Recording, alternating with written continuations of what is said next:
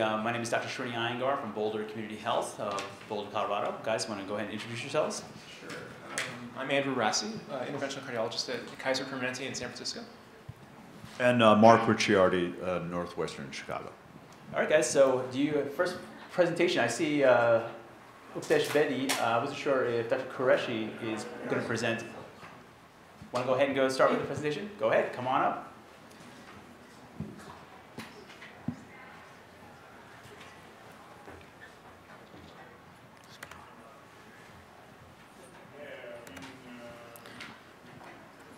All right, good afternoon. My name is Ghazanfar Qureshi. I was an advanced interventional fellow at the University Hospitals in Cleveland.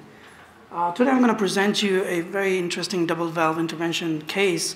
And the objective of this case is to highlight the importance of the comprehensive pre-procedural planning to utilize the CT in a complex double valve intervention to individualize or customize the treatment for extremely high-risk patients.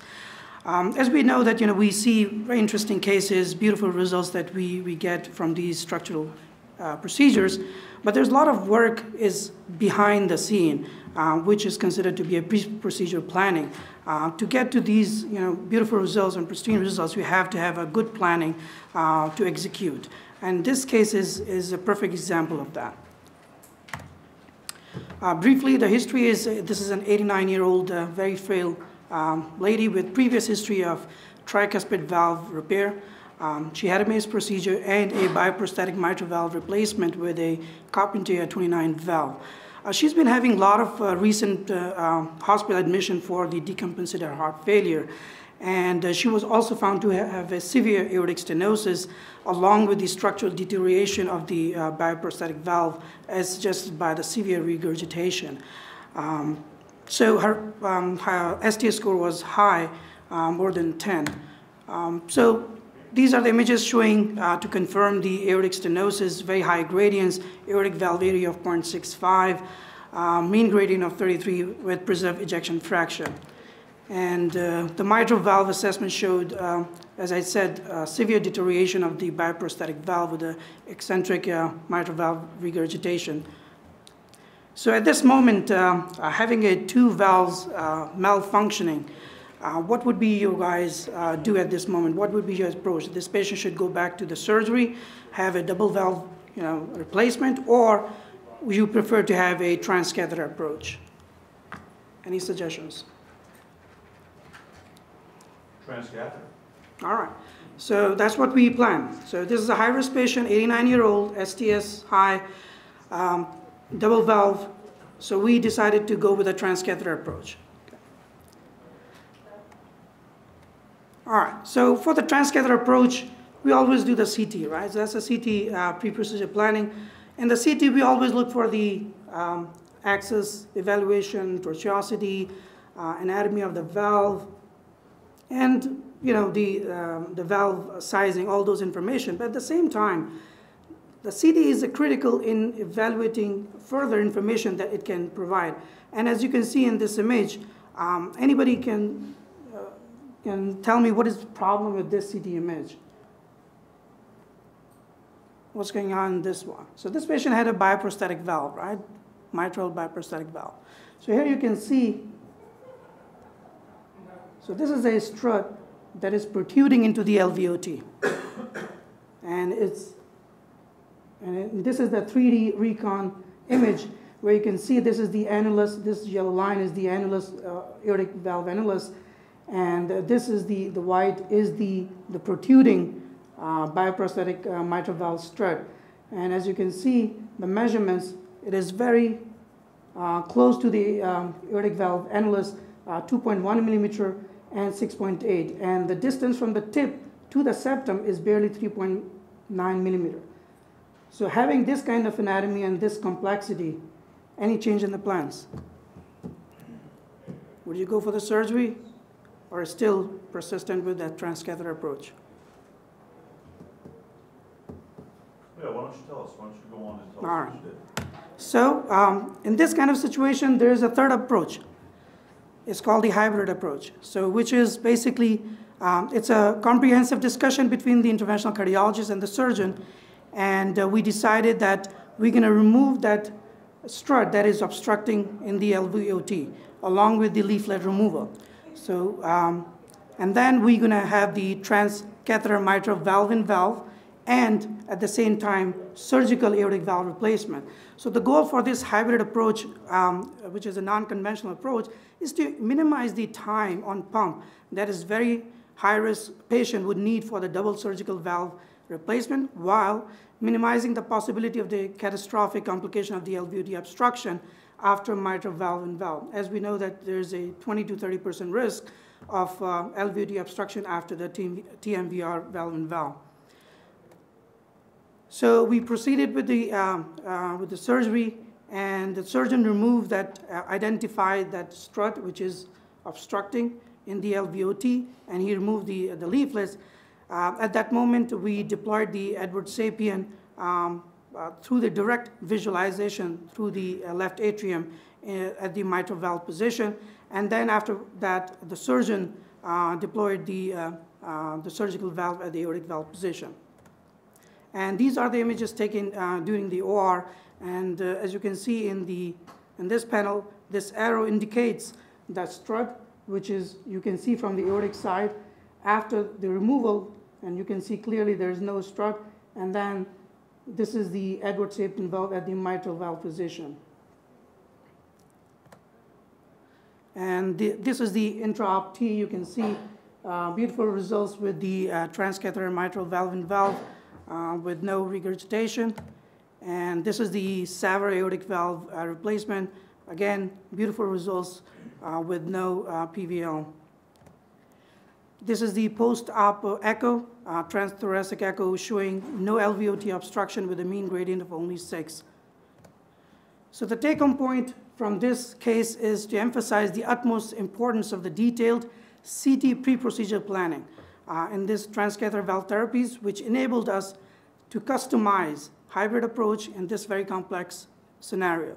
The two treatments, modalities, surgical and transcatheter, can be utilized together to deliver pristine patient care while preventing potential post-procedure catastrophic complications. Thank you. Okay, thank you.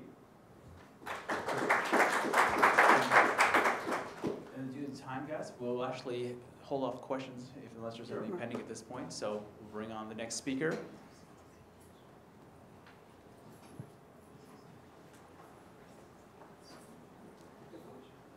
All right, guys, is it Dr. Qureshi? Okay. I think it was Dr. Qureshi right here. Oh, Qureshi was working. Hi, my name is Updesh Bedi. I'm an interventional cardiologist from St. Paul, Minnesota. Nothing to disclose.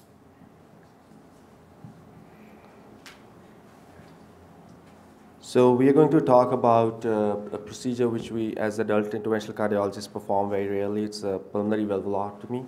And this is a 25-year-old female who was recently immigrated from the US from Somalia.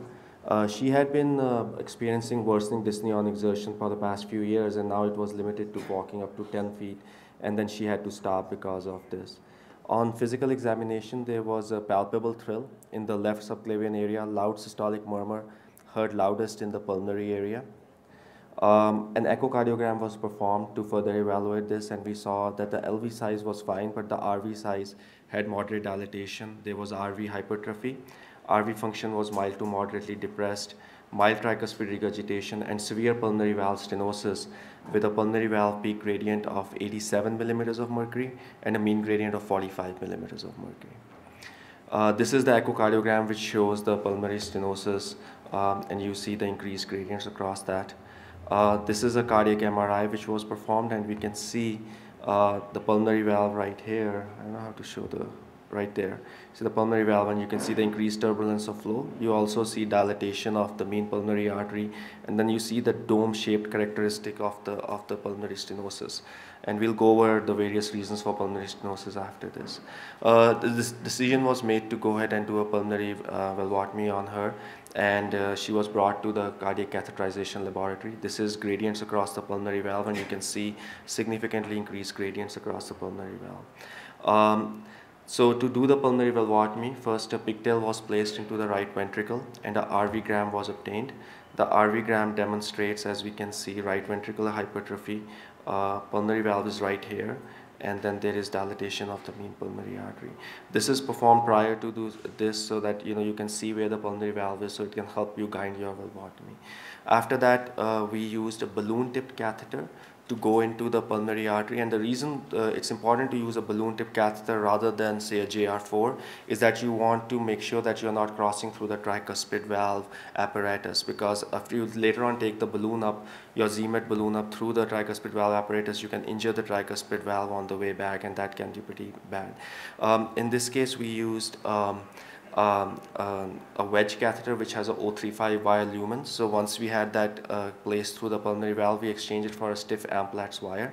And through the stiff Amplatz wire, you can also see a pacemaker here, which was placed for rapid RV pacing during the thing, so that the balloon doesn't embolize during watermelon seed during this. The next step is doing the pulmonary valvotomy. We did the rapid pacing of the RV, and then after that, the balloon was, this is a 20 millimeter balloon which was used, and the sizing generally is recommended that is based on the annulus of the pulmonary artery. So the pulmonary valve annulus in her case was 16 millimeters, and we chose a ratio of 1.2 of balloon to pulmonary valve annulus ratio of 1.2, and hence we chose a 20. And you can see the waist right here. As we do that rapid pacing and then the pulmonary valvotomy. We did 2 balloon inflations, and after that we demonstrated that the valve gradients had decreased from a peak gradient of 87 and a mean gradient of a mean gradient of 45 to a mean gradient of 26 and a peak to peak gradient of 37 millimeters of mercury after the valvotomy, after two balloon inflations. And we performed a RV-gram after that, and this was also measured with echocardiogram, the gradients after this.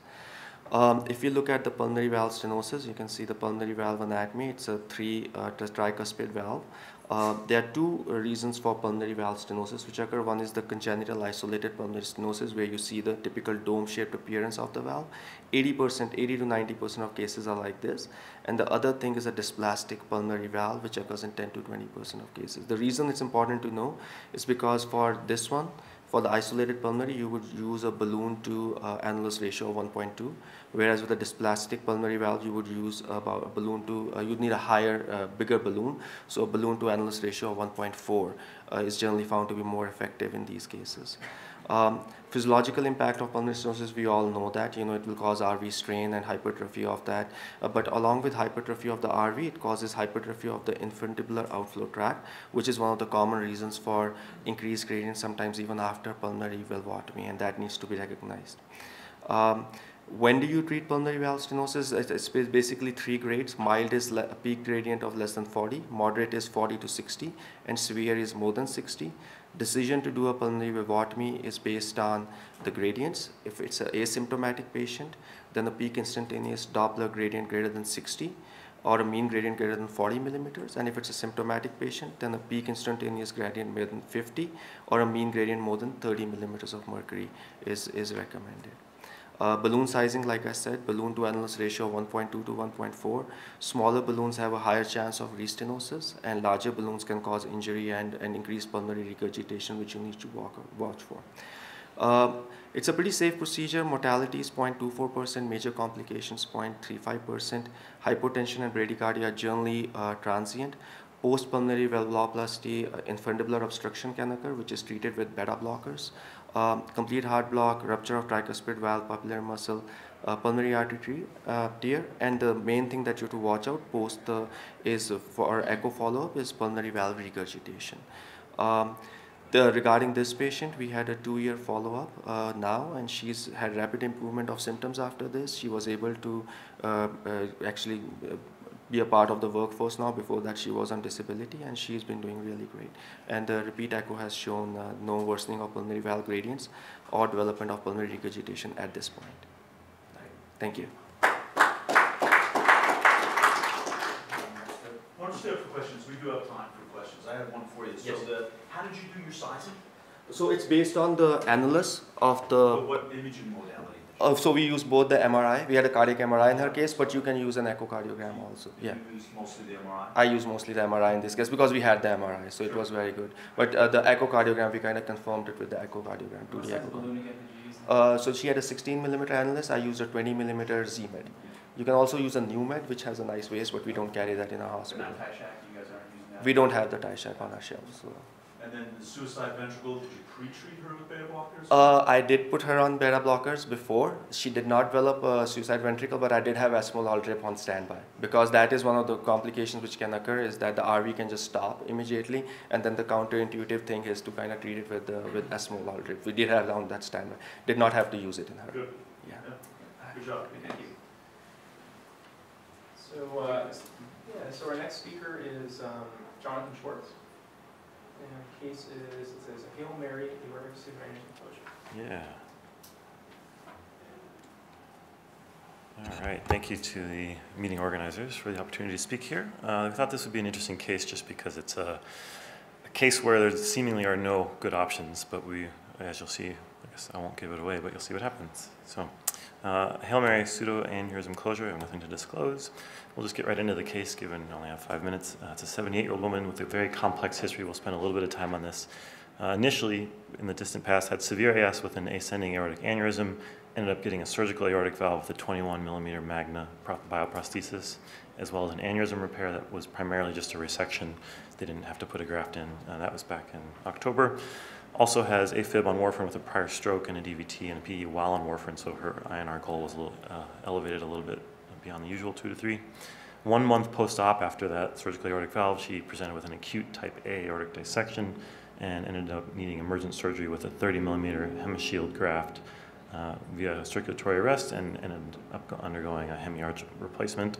Intra-op, they found a 1 centimeter tear adjacent to the aortotomy suture line in the right anterior ascending aorta. That's important later. 2 months post-op, then presented again with some fevers, ended up having a chest wall abscess, mediastinitis, and ended up requiring wound debridement and had a wound vac placement, was on IV antibiotics at home for a while, but seemingly was doing okay until about 5 months later, so this is back in the spring now, presenting to an outside facility with some chest pain. A CT was done out there with maybe it wasn't quite appropriate gating, but it was read as having an aortic root hematoma, and given her complicated history, she was transferred to our facility. We repeated the CT, and we saw a large anterior contained aortic root rupture with a pseudoaneurysm. And this was so large that there was compression of the distal aorta as well as the carina. So we initially consulted cardiac surgery. A second reduced sternotomy was felt to be too high risk for this patient who was already pretty ill, potentially with an active infection. And so they consulted us to see if we have any options for percutaneous therapies. Chest x-ray, mostly notable just for the widened mediastinum. And then a CT, this was at our facility, showed about a 12, 13 millimeter neck or so with a very large pouch here for where the pseudoaneurysm is. Also of note, the aorta was quite tortuous, and so we took that into account in procedural planning. A transthoracic echo here shows some flow communication into the large pseudoaneurysm, and just another picture of that, again right there. And so we had a big meeting to plan on how to approach this. It was felt we would be trying to close a large contained root rupture with a pseudoaneurysm that had a relatively small os via the transfemoral retrograde approach, noting that the aorta was quite tortuous, and so both support and catheter lengths would be important to consider here, with the plan to approach the pseudoaneurysm carefully and then try to get a wire in there, deploy an occluder device, an ASD occluder device, potentially close it off, look for interaction with the coronary ostia, and do this all under transesophageal and fluoroscopic guidance. I have a cine film at the end here which shows this a little bit better, but you can kind of appreciate there's a large pseudoaneurysm there. And intraprocedural TEE with, this echo's not great, but you can see there's some communication into the pseudoaneurysm there. We were able to get a wire into the neck, so this was very difficult. 12 French right femoral access with a dry seal sheath. We ended up having to put in some long sheaths to aid our support. Lots of different catheters before we were able to get in there. Eventually, a 7 French JR and a glide was used to approach the os. Switched that out for a super stiff wire that we pre-shaped to look whatever we thought we could make it as big as possible. Eventually tried to get in there with a torque view sheath, and that wouldn't, it was too short. Ended up getting a flexor shuttle sheath and having to kind of just push a lot before we finally were able to get all that in there. So it's a little bit of a puzzle. Some nice echo images with the super stiff wire in the pseudoaneurysm right here, down at the bottom of the screen. And after just a little bit more work, we were able to deploy the ASD occluder device, which is in position here. Before we released it, we did have our sonographer take a peek. And there's just some nice images here of us pulling the device into place here. Do that once more. We did do an aortogram afterwards and showed that immediately the flow into the pseudoaneurysm was already decreased.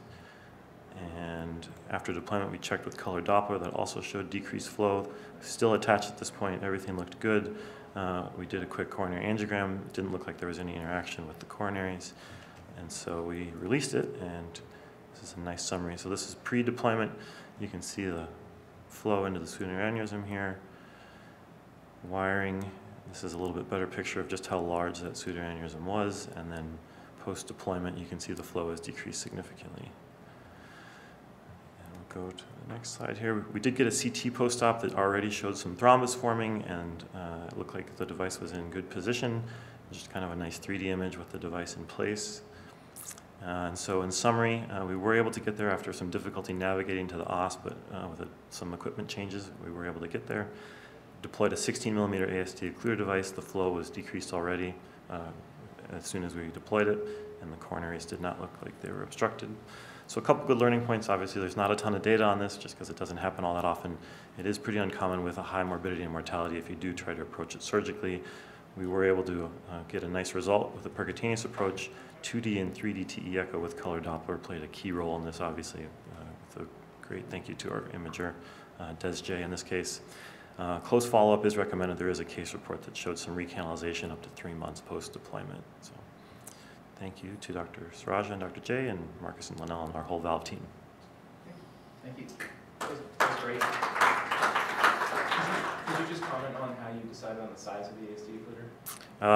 So on CT, it looked like it was about 13mm, and even with that, we did have a CT that showed there was still some flow afterwards, but we just tried to get as big as possible in there to close it as best we could. Was there any concern about oversizing and rupturing? Definitely, yeah. And we went into this, we consented her and said, this is, we're really at the kind of the bounds of our abilities here. She was okay with it. She wanted everything we could possibly try. So fortunately, we had a good result. Thank you. All right, next speaker is Dr. Jazayeri. Yes. A curious case of hypotension following transcatheter aortic valve replacement. All right. So this will be a case of a slightly different nature. Let's see if I can bring it up here. My name is Ali Jazayeri. I'm a cardiology fellow at University of Kansas. So this is a case of an 87-year-old lady who came to our clinic with fatigue and decreased exertional tolerance. Her main past medical history of note was coronary disease. She had had a CABG in the remote past, heart failure with a reduced EF of about 40%, peripheral arterial disease, previous AAA, aortobileal grafting, and a fem-fem bypass. Permanent AFib on warfarin and type 2 diabetes. Her workup was revealing for a very calcified aortic valve with severe leaflet restriction, and she was ultimately diagnosed with low gradient severe AS. So after a heart team approach and appropriate conversations, she was ultimately referred for TAVR. And so this is the post-implant shot after a 26mm Evolute was implanted. Overall, we were pretty satisfied with the positioning, but it was right about this time when she developed some hypotension, and immediately, it was right after the implant, and so with some transient vasopressor support, she seemed to do okay. Blood pressure came up, but then started to decline again to about 60mm of mercury systolic. The TEE was showing us hyperdynamic LV function, so we started to think about what other things could be going on.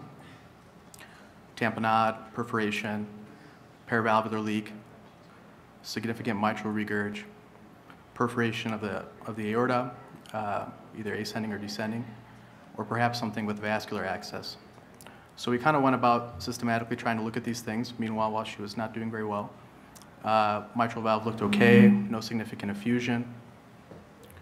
We looked at the TAVR again, traced mild paravalvular leak, but nothing major. We looked down low and couldn't really find much going on with the aorta at the level of the bifurcation, and then looked further down to our femoral access, and you can see the fem-fem bypass there, and everything seemed to look okay. So we came back up and shot an ascending aortogram, and if you look closely here on the left side of the image, or the patient's right, you can see some blush there at the end of this clip. So we investigated that further with a subclavian angiogram, and this is what we found. So, as I had mentioned before, she had peripheral arterial disease. The left iliac was basically shut down. So for the second arterial access, we used a right radial approach. This was performed using a Stork wire. And on going up, we had noticed on fluoro that the wire had gone down into the rima, pulled it back, redirected it, got into the aorta, no issues. Patient was doing well throughout the procedure and really didn't have any hemodynamic compromise until right after the valve was implanted or deployed. So at this point, we tried to tamponade it with a balloon. This is a 2.5x15 Trek balloon, and that didn't go so well. Still had some extravasation. Reversed heparin. And ultimately, we opted for a covered stent. So this is a Graphmaster 2.8x26. And you can still see some faint blush there adjacent to the stent. So we post-dilated this up to 3 millimeters. And with that, we felt like we had a good angiographic outcome. As far as the patient's clinical course, she was on vasopressors for a period of time, epi, phenylephrine. There was significant blood loss into the anterior mediastinum. Our TAVR cases are done with a surgeon and interventionalist in the case, so our surgical colleague felt that he should go ahead with drainage right away, so we did a peristernal thoracotomy in the hybrid room, drained about 2.5 liters, and meanwhile the patient received about 4 units of PRBCs.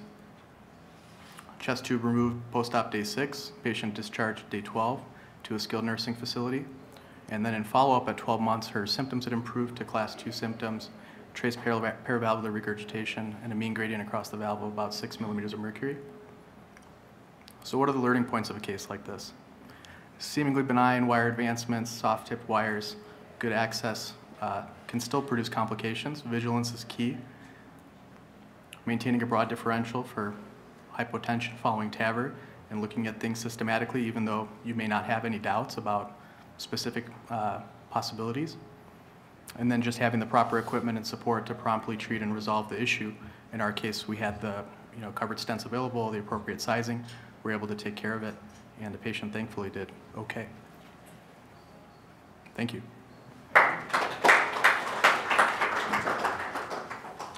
So I'll have a quick question. Did you guys ever think of putting a Vibon versus a Graphmaster in the REMA, actually just placing a large Vibon across the subclavian? That was not considered, actually. Yeah. We had I talked about bare metal stenting potentially, but then they ultimately decided about just to go on ahead with the Graphmaster. Yeah. The other question I have along those lines is, did anybody think about coiling the REMA in that situation? Yeah, I mean, that could definitely be an option as well. I think just with the expertise that were at hand, that was kind of the decision that we went with, but certainly also a viable option. And your patient had conscious sedation for the TAVR, or This was, yeah, it was conscious sedation. it was conscious? She had no complaints?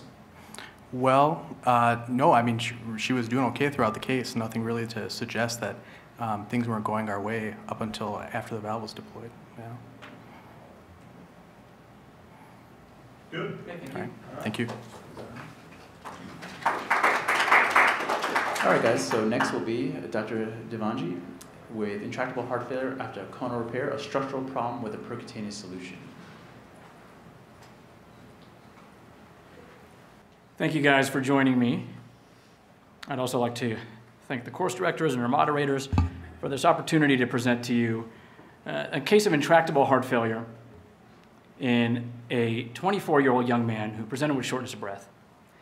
So he immigrated from Mexico at a young age. At age 11, had pretty significant symptoms. They found a congenital LVOT obstruction, and he underwent subaortic membrane resection. At age 15, he had Konno repair, which involves ventriculotomy, aortotomy, and a bioprosthetic aortic valve, and then a patch repair, a pericardial patch repair. He presents again 8 years later with severe bioprosthetic aortic stenosis, has a 31 millimeter St. Jude bileaflet prosthesis placed. Then he comes to our institution for the first time 9 months later with signs and symptoms of heart failure. He also notes 2 months of progressive dyspnea and decreased exercise tolerance. He was previously, after his surgery, fairly unlimited.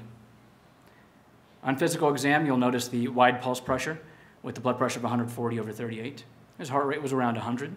He was breathing quickly, but satting normally.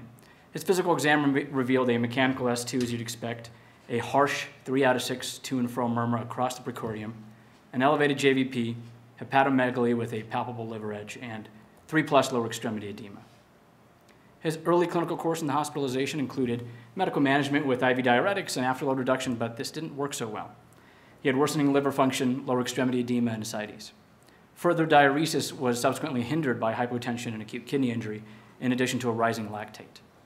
Subsequently, we initiated inotropes, but again, with only minimal improvement.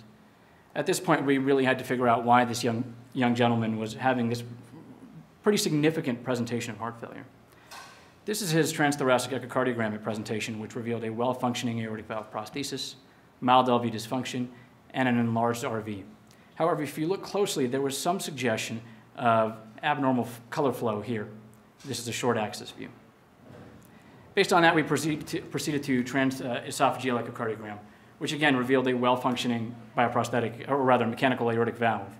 But when color flow was added, we saw this abnormal flow from the ascending aorta into the right ventricular outflow tract. Here's some additional views of that. There also appears to be discontinuity in the wall there. We subsequently proceeded with cross-sectional imaging using CT angiography, which confirmed our suspicion that there was an ascending aorta to right ventricular outflow tract fistula. In the setting of this fistula, we did a diagnostic catheterization, which revealed markedly elevated right atrial, right ventricular, PA, and wedge pressures. Additionally, you'll notice the pretty significant step up in oxygenation between the RA and RV, confirming the shunt, left to right shunt. Angiography revealed free flow of contrast from the ascending aorta to the RVOT, and we were able to cross through with a straight wire and a Benson wire and the pigtail. So now we have a young man with right heart failure due to an ascending aorta to RVOT fistula. At this point, we had a multidisciplinary conference with our surgical colleagues, with congenital cardiologists, and came to the conclusion that in the setting of his 3 prior sternotomies, if it was at all possible, we should attempt a percutaneous solution for this fistula. Thus, with an Amplat superstiff wire, we were able to cross the lesion. We did coronary angiography to confirm that we would not be interacting with any of his coronary arteries, and he, of course, had no significant coronary disease. Using a Ty-Shack balloon, we sized the lesion. We had some idea of the size from the CT angiogram as well. It was around 1.7 centimeters in diameter, or rather millimeters in diameter. So then we needed to decide which device we would use to close it. We considered a ductal occluder, but the largest size here, 1210, would have been too small for this lesion. Thus, we took a look at our vascular plex and decided that the AVP2 would be the appropriate size, a 20 millimeter AVP2, which is 16 millimeters in length. We thought that it would sit nicely in the defect, have stability in this highly mobile region, and do as little as possible to disrupt the aortic outflow and the right ventricular outflow tract. Here's the device in position, still connected to the cable. You can see by angiography that there is no longer significant flow across the fistula. You'll see that there. We subsequently left the device in place for about 10 minutes to make sure that we fully imaged it, realizing that it has the potential to interact with that mechanical valve and to obstruct flow out of the right ventricular outflow tract. We did significant transesophageal echocardiography to make sure that that was not the case.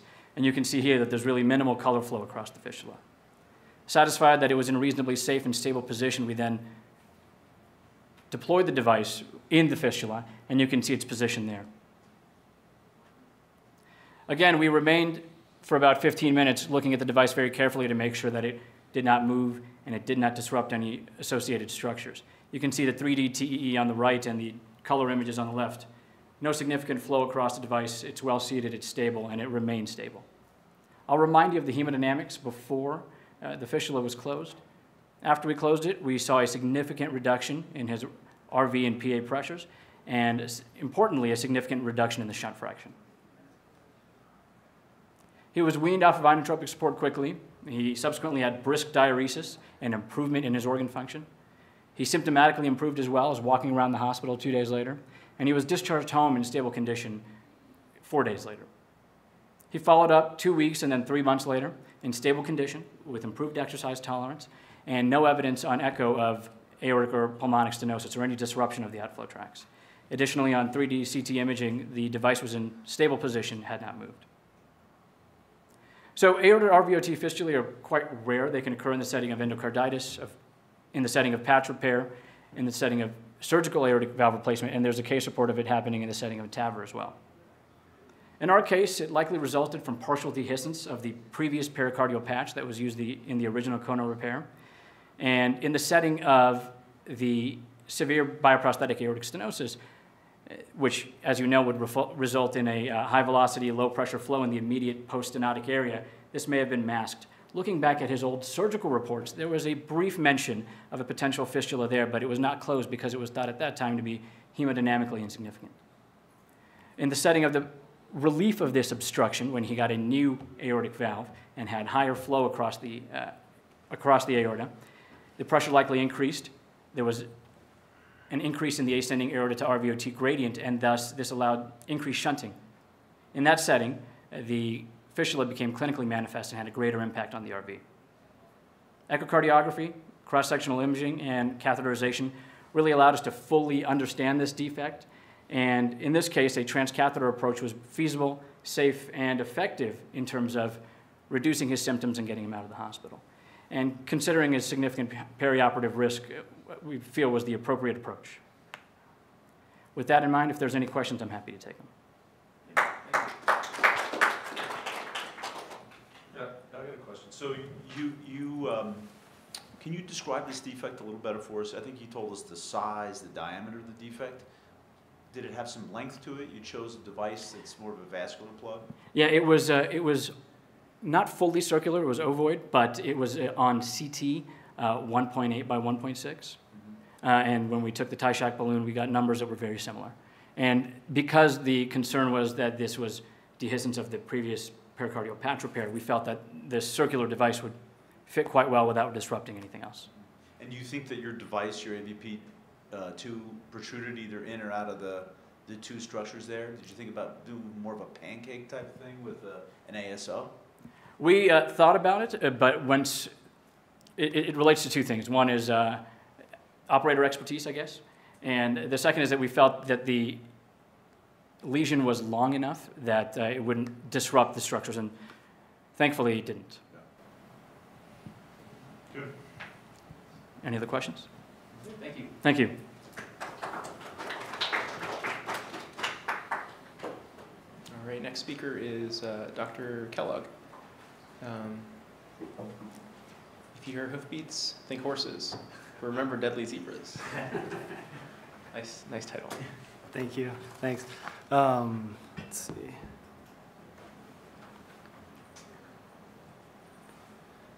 So my name is Dean Kellogg. I'm an internal medicine resident from San Antonio. And just spoiler, I don't know, I snuck in. So spoiler alert, I don't have cath lab experience. I don't have an eloquent structural intervention that we've just heard about. So I'll do my best not put you to sleep for the next 5 minutes, maybe do some board review. So this patient, a 60-year-old gentleman, he has a history of HFpEF and refractory AFib. He ended up getting referred to our hospital with worsening CHF, now class 3 symptoms. They thought it was due to a PFO from an ablation he had had 3 months prior. As an outpatient, he really didn't have any other history. He reported having a history of hypertension, so CHA2DS2 of 2 and was anticoagulated. On exam, he was normotensive, but he had really profound right and left-sided CHF symptoms. JVD, S4, ascites, lower extremity edema up to his sacrum. And really, the labs, no proteinuria, normal creatinine, significantly elevated BNP. His EKG was a normal sinus, inferior Q waves with some right ventricular hypertrophy and low voltage. On echo, he had a preserved EF, severe diastolic grade 3 dysfunction with ED ratios in the 29 and 21, grade 3 diastolic dysfunction, severe LVH, enlarged RV that you can see here, and an elevated pulmonary artery systolic pressure. So just another view of the left ventricular hypertrophy. And then this was the culprit PFO that he was referred to us for. And it really was not very impressive. It's a small, not very high velocities. There's another view of it. He did get a cath out from an outside institution, which showed confirmed the pulmonary hypertension. It was probably WHO class 2 with an LVEDP of 23 and no significant coronary artery disease. So we admitted him for a heart failure exacerbation, diuresed him, but really ran into problems with symptomatic hypotension, inadequate urine output, and it just kept getting worse. So we kind of questioned this like PFO causing his refractory heart failure and broadened our differential to some of these other things. And the one that really stuck out for me and what we ended up working up was amyloidosis. So we did that with a cardiac MRI that showed diffuse gadolinium enhancement characteristic of amyloid. And then his hematologic workup kind of confirmed that with bone marrow biopsies and an immunofixation. So this was the final diagnosis. I think some of the challenges we faced were anchoring bias. We just kind of went with what we were told. It's also pretty rare for amyloidosis to present just like with pretty much isolated cardiac symptoms. And we definitely ran into a lot of problems with the diuresis along the way. So just some board review. Think about amyloidosis whenever you have unexplained heart failure, and early diagnosis and treatment is really important. Once CHF symptoms start, the 50% or median survival is 6 months without treatment, and that goes up to 47 months with treatment. And these are some of the other classic buzzwords for amyloidosis. Low voltage EKGs, like we saw with the pseudoinfarct pattern. Classically, it presents with nephrotic syndrome and peripheral neuropathy, which we didn't see in this case and made it more difficult. Don't treat them with ACE inhibitors or beta blockers. The calcium channel blockers are contraindicated because it can deposit along the amyloid fibrils. And regardless of the CHA2DS2, anticoagulation is indicated because on autopsy, there are up to 50% of patients with amyloid have intracardiac thrombus. And then really quickly getting to chemotherapy is important for prognosis. Thank you. Just one question. Very nice presentation, and I'm Thanks. very impressed at your level of detail, especially given that you're not even in cardiology training. Yeah. So that's very impressive. I think you guys were spot on to the chance that the iatrogenic small ASD that was created following the pulmonary vein extubation is very unlikely to be the cause. One thing to keep in mind in the differential for anybody who's had a previous AFib ablation is always think about pulmonary vein stenosis too. That's something that should be considered on the differential, although probably not with overt heart failure symptoms like you guys saw. Thank you. Thank you.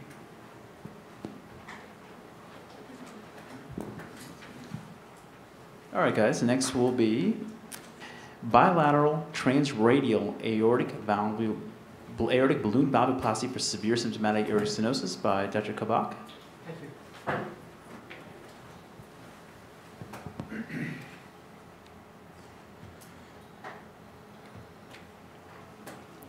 All right, thank you all for having me over here. My name is Amjad Kabash. I'm a third-year cardiology fellow at Creighton University from Omaha, Nebraska.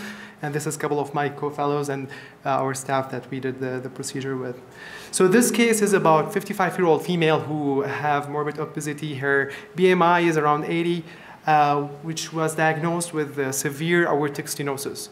And she actually presented with refractory heart failure, multiple admissions despite medical therapy, just keep diuresing her and just keep failing and come over, even despite all the maximum therapy that we could provide her. And just about her social history, she's also wheelchair bound. She lives in a community with a resident with disability. She's not really active. She has severe arthritis and she's not able to ambulate with severe pain and not much of family support. So her echocardiogram, which did show severe aortic stenosis, mild aortic regurgitation. The mean gradient was around like 47, peak velocity 4 meter, which is also all of this consistent with severe aortic stenosis, and it's possibly bicuspid based on the echocardiogram. And this is the echo. So this is short, this is long axis parasternal view. You can see a look at the aortic valve, heavy calcified, some mild aortic regurgitation also. You can see very difficult pictures to get with her morbid obesity. This is the mean gradient and also the Vmax, as we mentioned.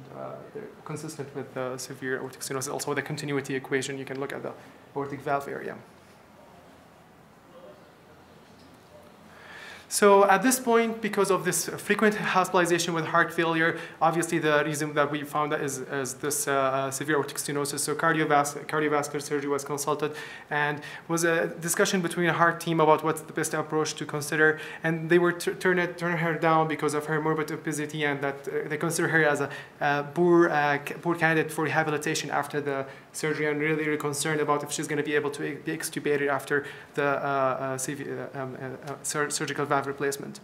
Also approached the structural team about possible TAVR, and at this point she was really sick, and they were not really sure if it's the first thing they want to provide her at this point, and a discussion about what's the best approach to consider. And this is what we're going to present today. So how we can approach this for now. So we decided to do bilateral transradial valvuloplasty. As mentioned, she's morbidly obese. Femoral access is one of the options that is usually the tradition that we usually do, but was really difficult in this case, having been that she's morbid obese. So what we did right arterial cannulation with 6 French, and then also the left radial 6 French. Initially some spasm treated with some nitro, which worked very well. And also we did right brachial vein cannulation was 6 French also, and with a baser wire. We're going to look at the case next. So passed 2 wires, 0.8 steel core, to both placed into the LV from both of the transradial arteries, and crossed the aortic valve, and 2 peripheral balloons measured to the 12 millimeter were simultaneously inflated at the same time in the aortic valve, while we're basing her heart at 180 beat per minute. Also did measurement afterwards with a swan through the brachial vein, and which measured that gradient was 35. Did ascending aorta, aortogram, which did show also mild aortic insufficiency. And this is the actual procedure. So you can see the the basing coming from the radial, from the brachial vein, both wires crossing from the transradial arteries. And you can look at the balloons around like in the aortic valve area, which they're going to be inflated simultaneously at this time. And during inflation, you can look at the waste that usually happen because of the aortic valve. And we had to inflate twice to able to have a good results. To inflate both balloons at the same time inflated. No major complication, and aortogram done right afterwards, which didn't show any significant AI after the procedure. And was successful aortic valvuloplasty through the bilateral radial arteries, and the gradient went down from 45 to 35 mercury with no change in the aortic insufficiency after the procedure. And this is an echocardiogram, which done on follow-up, not on the same day after the procedure, which you can see the aortic valve still heavily calcified. No significant AI was noted on the echocardiogram. However, we'll look at the numbers, and the numbers went down a little bit, as I mentioned. Like Vmax is 3.8, which is still like in the elevated. The continuity equation is still like severe aortic stenosis, and the gradient is still high.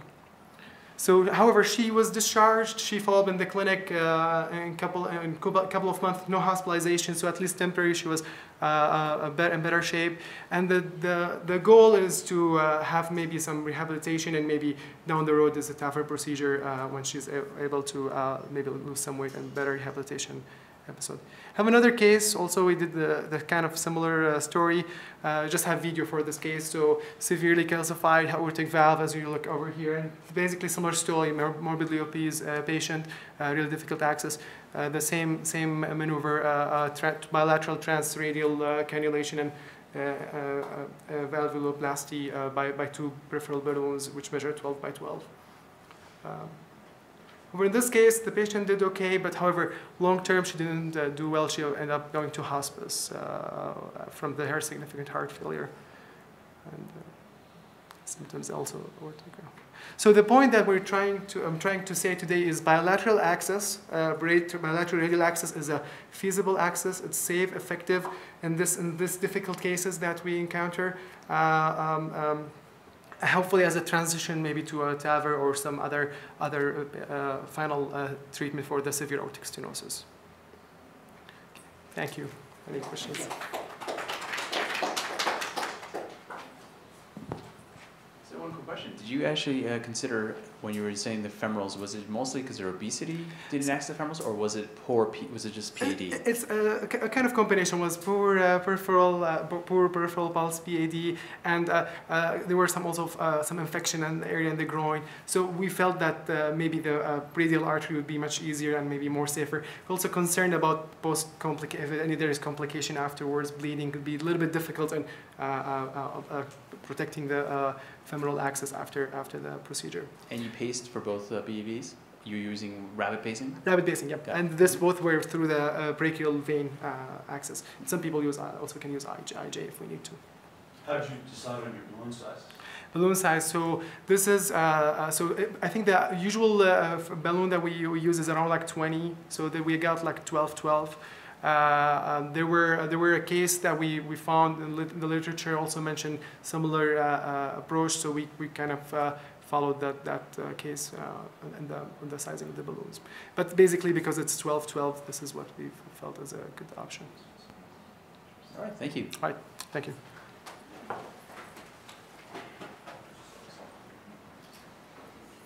Okay, next speaker is Dr. Branca. Coming full circle, a case of replacing regurgitant valve with a stenotic one.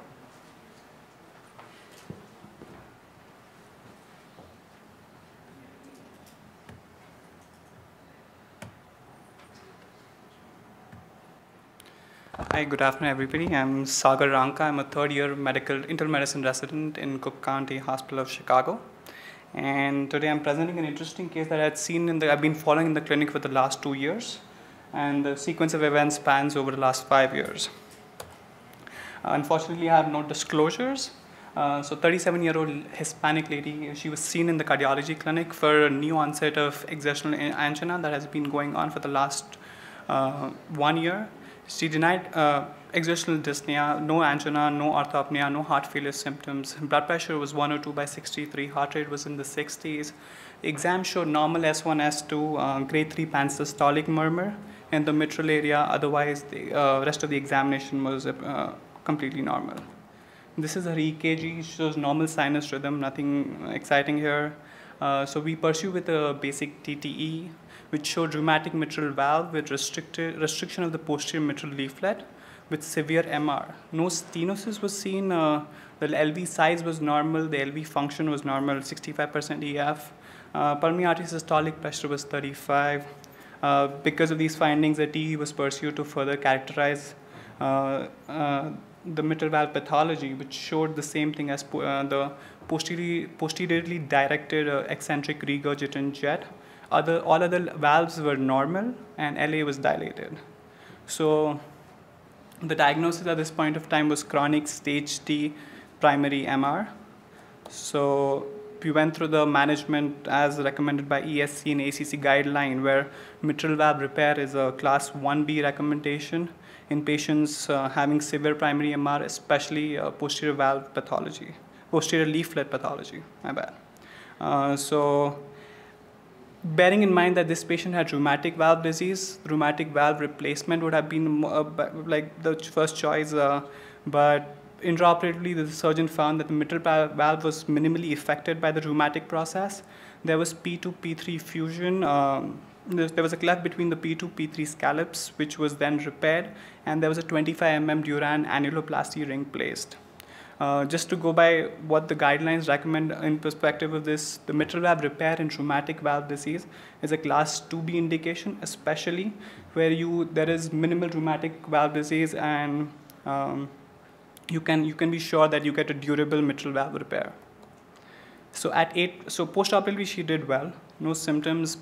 At 8 months she did mention of exertional shortness of breath. Repeat ET already was showing some physiological stenosis. The mitral valve gradient at this time was 8 millimeters of mercury at heart rate of 99. We optimized her medical therapy, increased the beta blockers, and after subsequently she felt better, continued to follow up with us. At 3 years, she now mentioned of NYHA class 3 exertional shortness of breath, as well as feels like somebody is sitting on her chest for the last 3 to 4 months. At this time, given this patient's previous surgical history, our main differential diagnosis was there a failure of the annuloplasty ring, which could have resulted in a new MR, and that's causing us symptoms? Is there rupture of the caudate tendineae? Bearing in mind that this patient did not have any caudate tendineae repair, aortic valve disease, new onset, or any other non-cardiac conditions. Something that we did not think of initially was worsening of the physiological mitral stenosis right away because of the annuloplasty ring that was placed. So we went ahead and got a transthoracic echo, which showed a mitral valve gradient of 12 at the heart rate of 60, and mitral valve area already looked very stenotic at 1.2. At this time, the annular ring was normal in size and in motion. Stress TT was pursued just to get more information about her exercise tolerance. She could only walk for 3 minutes. The gradient was 33 at heart rate of 100 to 104. The peak PA pressures at this time were already 75. So this time now, the patient now has severe symptoms and has markedly abnormal hemodynamics, almost 3 to 4 years after her annuloplasty ring. So we referred her again for a surgical opinion, and she underwent a reduced anatomy with the removal of the ring and replacement of a 27 millimeters mechanical mitral valve. And as we had suspected, the surgeon during the intraoperative course saw that there was Spanish formation and scar formation, which could have resulted in the stenosis. She's currently at 18 months follow-up. She's doing well. So take-home points: patient prosthesis mismatch, which is usually described in context of valve replacement, is also been described in context of annuloplasty rings. Patients, especially Hispanic patients with low body surface area, are at increased risk, especially because of placement of smaller annuloplasty ring, typically 26 to 28. Post-surgical functional stenosis is important because per the guidelines, we are doing more mitral valve repair, even in asymptomatic patients with abnormal hemodynamics. And so to go back, to look back and see what could we have done and caught this earlier, was that surveillance of patients at least 1 year out from the annuloplasty repair should be done. And at that time, if the echo shows elevated mean mitral gradients, then these patients should be closely monitored for having patient prosthesis mismatch. Thank you so much. Any questions?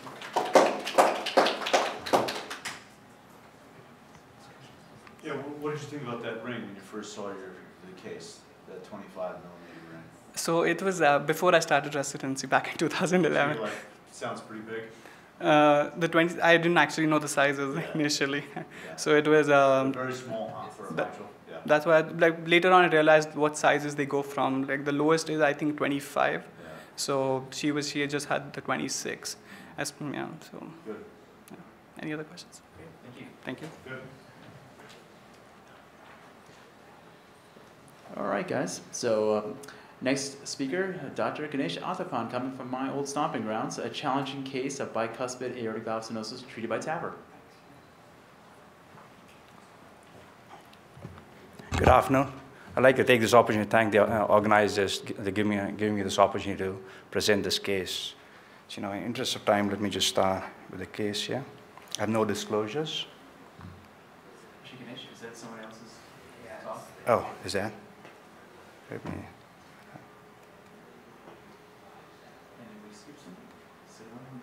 Is there a cigar around? Oh, Okay. So, this is actually a very common case, but it was just a lot, very challenging. So a 70-year-old male with severe aortic stenosis, functional class 4 dyspnea on exertion, and CHF. His comorbidities included coronary disease, status post CABG in 2002. He had a patent limb out of the LAD, a saphenous vein graft of the RCA, and a saphenous vein graft of the OM. Ascending aortic aneurysm, size of which was 5 centimeters, COPD, hypertension, hypolipidemia. His STS turns out to be just 4 if you just take into account aortic valve replacement. But if you take into account his prior CABG, and if you take into account that he needed an aortic root repair, that increased the mortality. So none of the local surgeons in our hospital, all the local surgeons wanted to operate on him. So he was sent over to me for consideration of TAVR. Look at his echo. His echo is a bicuspid aortic valve. It was a type 0 with orientation of the free edges of the cusp being anterior and posterior. The valve area was 0.7, mean grade of 57, peak grade of 100, and EF of 65. The CTA data showed the maximum ascending aortic diameter of 5 centimeters, sinus of valve width of 60 millimeters, sinus height of 43.8, STJ width 40.9. And the annulus, these are measurements of the annulus, 23.6 times 26.4 millimeters, perimeter 80.3, area 499.7 millimeters square.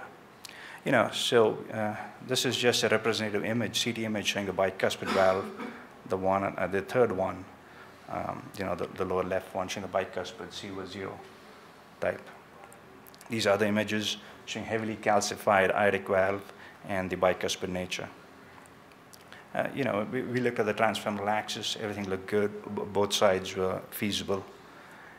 And we thought it was going to be a routine case, a routine bicuspid case. Before I went into the case, I didn't appreciate the tortuosity. If you look here, I picked the right femoral. The right actually goes to the left, and then it again makes another turn to the right, and then starts making another turn to the left, and then takes this, another curve like a roller coaster coming down on the calcified aortic valve. This is again showing just the tortuosities in the aorta there. So start off in standard fashion, got a pigtail and non-coronary cusp. I took a root picture, which basically just showed the severely calcified valve. I crossed again standard fashion with a straight wire, but once I crossed, I was unable to advance an AL1 or, for that matter, any catheter across the valve, even one of a very small crossing profile. The problem seemed to be a combination of the severely calcified small aortic valve opening with a dilated and horizontal aorta, which prohibited a good backup for our pushing maneuvers. So, at this point, I had my AL1, which was, I just had the tip of the AL1 across the valve, and I said, I'm not able to get it across. Let me just put a stiffer wire. Maybe that's going to change it. So I somehow stuffed the safari wire in. That's not the best thing to do, but I pushed it in and got that. But that didn't change anything. And then I actually, at some point, switched to Lundquist, and this is what was happening. So each time I pushed anything, you can see, when I push, it all goes down in the sinus. I'm pushing the sinus. The forces are all, they're not into the valve, and my wire just keeps prolapsing out of the LV. So in order to overcome this challenge, I thought maybe, putting a second stiff wire into the LV and using maybe an option. So I tried that, but I couldn't cross. I couldn't put another. I couldn't cross with this with one wire in the LV. So he said, "Okay, let's just switch out. Try this. Recross again. Maybe there's a different channel we can go through." Didn't help either. So I said, okay, let's leave a buddy wire with a second pigtail, just in the cusp and see if that straightens it out. But, it was same result. Everything kept prolapsing out. So at this point, I was unable to advance valvoplasty balloon across the valve, despite using, whatever techniques you know of, also using the stiff Lundquist wire. As a last resort, I decided that I'd use a 10 by 40 Mustang peripheral angioplasty balloon, which I'd advanced with great difficulty, despite its small profile, as you all know. And I performed balloon valvoplasty. So this is the Mustang balloon going up. You can see there's a clear waist there. It looked more like I was doing a coronary, I was actually doing a pre-dilatation of coronary artery.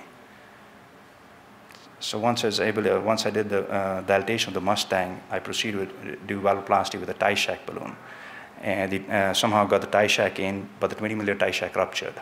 The amount of the calcification was so much that it ruptured. So then got a 24 millimeter tie shack, inflated that, and at this point I thought I had a good result, and I thought everything was going to go fine after this. So, but despite adequate valvoplasty, prolonged maneuvers with the guide wire, it was not possible to advance the core valve prosthesis across the native aortic valve. Extremely heavy calcification of native valve, unfavorable aortic angulation, small LV cavity, dilated aorta, and aortic tortuosity caused the system to hang up on the aortic wall. So this is what you can see. So I have the core valve there, but this is where the valve is.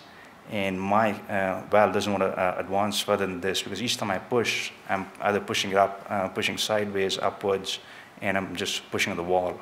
And my Y keeps flopping out. And this is just showing you the tortuosities which didn't straighten out with the Lundquist. And again, these are the angulations I'm facing when I'm doing this. So, but at the end, after all the balloon valvoplasty, I was able to put a pigtail in, which was the first time I ever able to get a catheter into the LV. So once I had that, I started looking at what my options were. Said, okay, maybe a subclavian axis. But looking at this, then I looked. So I said maybe you switch to a subclavian axis. But I didn't think that I was going to get, changing to a left or right subclavian would provide any addition to ability to force or push the core valve. A direct transaortic approach would definitely be better. It means general anesthesia and added surgical invasiveness. So, at that point, I opted to switch out and say, let's try. I think the Edwards switch to the Edwards Sapien platform, use the flexibility option of the commander delivery system. In my lab, we don't have flexibility of just switching valves from the core valve to Edwards. You need the rep-in, so I had to stop the case, bring the patient in 2 weeks. So I brought him back in 2 weeks. Again, same difficulty, but I was somehow able to use the delivery system of the Edwards valve and get this across. It was tough, but we were able to get it across, and then we went ahead and, then standard fashion deployed the valve.